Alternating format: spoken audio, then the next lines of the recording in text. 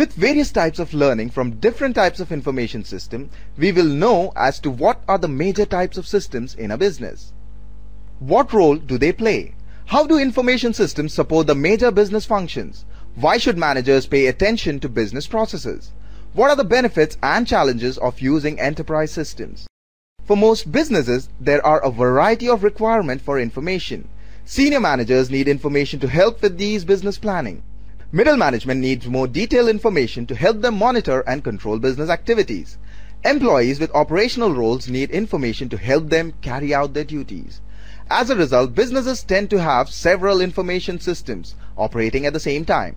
This revision note highlights the main categories of information system and provides some examples to help you distinguish between them.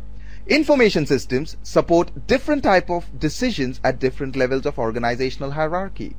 While operations manager mostly makes structured decisions, senior managers deal with unstructured decisions. Middle managers are often faced with semi-structured decisions. For each functional area in the organization, 4 levels of organizational hierarchy can be identified: the operational level, the knowledge level, management level, and the strategic level. Each of the levels discussed is served by different type of information system: transaction processing system (TPS), knowledge management system (KMS), management information systems (MIS), executive support system (ESS). The figure shown here illustrates various organizational levels and functional systems. The figure shown on this slide illustrates various types of systems with examples. Now let us discuss a little about Operation Support System or OSS. OSS generally refers to the system or systems that perform management, inventory, engineering, planning and repairing function for communications, service providers and their networks and support business operations. Originally, OSSs were mainframe-based, standalone systems designed to support telephone company staff members in their daily jobs. Essentially, those systems were designed to automate manual processes, making operations of the network more error-free and efficient. Today's next-generation service providers are required to manage a much more complex set of products and services in a dynamic, competitive marketplace. As a result, these service providers need next-generation OSS solutions that take advantage of state-of-the-art information technology to address their enterprise-wide needs and requirements. Next-generation OSSs help service providers maximize their return on investment in one of their key assets. Information OSSs ultimately help enable next-generation service providers to reduce costs, provide superior customer service, and accelerate their time to market for new products and services. Next generation OSS solutions are designed to help service providers achieve success in marketplace by delivering superior customer service and rapid time to market for new products and services. A next generation OSS should enable work to flow electronically across a service provider's organization, providing visibility to business processes and resource utilization. It also should enable the service providers to manage the end-to-end service delivery process that often involves more than one type of order or transaction across the organization, as well as with other service or network providers. A powerful OSS solution can also help service providers meet their goals while controlling and reducing operating costs. Transaction processing systems or TPS record daily routine transactions such as sales orders from customers or bank deposits and withdrawals. They are vital for the organization as they gather all the inputs necessary for other types of system. Think about how one should generate a monthly sales report for middle management or critical marketing information to senior managers without TPS. TPS provides the basic input to the company's database, and a failure in the TPS often means disaster for the organization. As is quite obvious, 4 important characteristics of a TPS are rapid response, reliability, inflexibility and controlled processing. Let us look at this figure now to understand major types of functions for systems in organization. Process control is a statistics and engineering discipline that deals with architectures, mechanisms and algorithms for controlling the output of a specific process. A commonly used control device called Programmable Logical Controller or PLC is used to read a set of digital and analog inputs, apply a set of logic statements and generate a set of analog and digital outputs. In practice, process control systems can be characterized as one or more of the three forms, namely discrete, batch, and continuous. Discrete form is found in many manufacturing motion and package application. Robotic assembly, such as that found in automotive production, can be characterized as discrete process control. Batch comprises of application that require specific quantities of raw materials to be combined in specific ways for particular duration to produce an intermediate or end result. One example is the production of adhesives and glues, which normally require the mixing of raw materials in a heated vessel over a period of time to form a quantity of end product. Continuous processes are used to produce very large quantity of manufacturing product per year. Often a physical system is represented through variables that is smooth and uninterrupted in time. The control of water temperature in a heating jacket, for example, is an example of continuous process control. Applications having elements of discrete, batch, and continuous process control are often called hybrid applications. Collaboration is a watchword and a recognized outcome of the increasing integration in business and industry. The Industrial Revolution brought us standardization, and as it continues to evolve, standardization has widened into the concept of rationalization. In recent times, flexibility has been added to the evolving nature of industry, which includes such developments as flexible manufacturing, concurrent engineering, supply chain management, etc.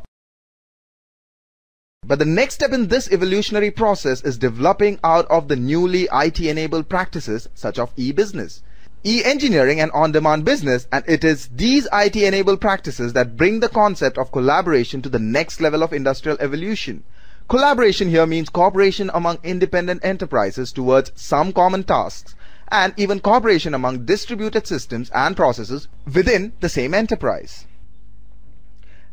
Abbreviated as ECS, Enterprise Collaboration Systems is a type of information system that uses a variety of information technologies to help people work together. It helps us collaborate to communicate ideas, share resources, and coordinate our cooperative work efforts as members of the many formal and informal process and project teams and other work groups that are a vital part of today's organization. Management support systems are computer-based systems that are supposed to be used by or at least to support managers. A major problem in MSS development is requirement specification. There exists a large number of systems development method, SDM. When information system application focus on providing information and support for effective decision making by managers, they are called management support systems. Providing information and support for decision making by all types of managers and business professionals is a complex task. Conceptually, several major types of information systems support a variety of decision-making responsibilities. Some of these are management information systems, decision support systems, and executive information systems. The figure here shows an example of how management information system obtains the data from the organization's TPS and eases the job for the annual budgeting. Decision support systems are a class of computer-based information systems including knowledge-based systems that support decision-making activities.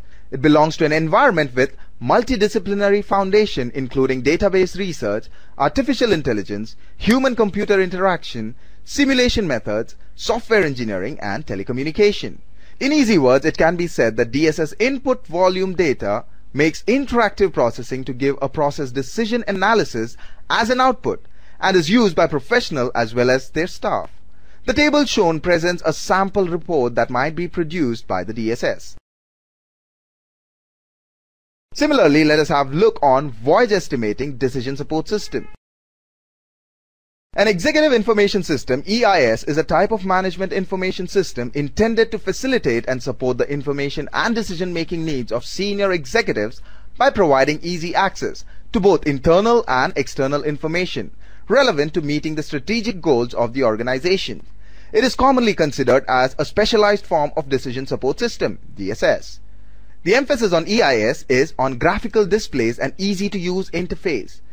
They offer strong reporting and drill-down capabilities. In general, EIS are enterprise-wide DSS that help top-level executives analyze, compare, and highlight trends in important variables so that they can monitor performance and identify opportunities and problems. Let us see an illustrative model of typical executive support system. An ESS has the advantage of being easy for upper-level executives to use. Extensive computer experience is not required in operations. Providing timely delivery of company summary information, ensuring that information provided is understood better, filtering data for management, improving the methods to track information and offering efficiency to decision makers. Needless to say, ESS is interrelated with other systems in the organization. The same is depicted through the figure shown here. Several other categories of information systems can support either operations or management application. For example, expert systems can provide expert advice for operational chores, like equipment diagnostics or managerial decisions such as loan portfolio management. Knowledge management systems are knowledge-based information systems and support the creation, organization, and dissemination of business knowledge to employees and managers throughout a company. Information systems that focus on operational and managerial applications in support of basic business functions such as accounting or marketing are known as functional business systems. Finally, strategic information systems apply information technology to a firm's product, service, or business processes to help it gain strategic advantage over its competitors. Expert systems can be explained as knowledge-based systems that provide expert advice and act as expert consultants to users. Examples are credit application advisors, process monitors, and diagnostic maintenance systems. Knowledge management systems are knowledge-based systems that support the creation, organization, and dissemination of business knowledge within the enterprise. Examples include intranet access to best business practices, sales proposal strategies, and consumer problem resolution systems. Strategic information systems support operations or management processes that provide a firm with strategic products, services, and capabilities for competitive advantage. For example, online stock trading, shipment tracking, and e-commerce web systems. Functional business systems supports a variety of operational and managerial applications of basic business functions of a company. Examples can be information systems that support application in accounting, financing, marketing, operations management, and human resource management.